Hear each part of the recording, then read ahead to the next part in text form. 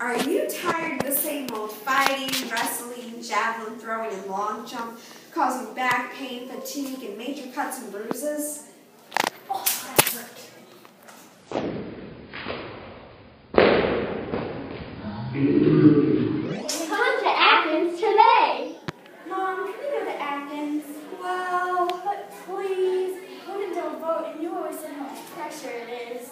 well, that does sound like fun. Okay, let's go to Athens.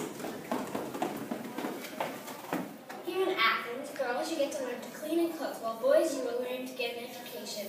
While both of you guys at the same time are learning to be polite.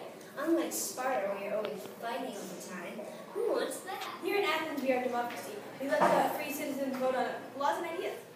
Having trouble getting here? Just walk. We're a short 100 miles away from Sparta. But if you don't want to walk, just take a cart. We will be happily waiting for you. We will also provide you with nice inns where you can rest and stay with nice people.